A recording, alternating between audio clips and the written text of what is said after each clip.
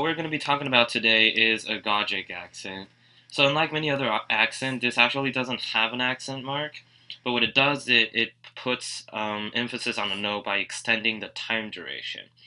So if we take these 4 bars of music as example, the first 2 bars we see that on the upper layer we see eighth notes as our melodies, but then on the third and fourth we see a slight change on the fourth note, making it into quarter note.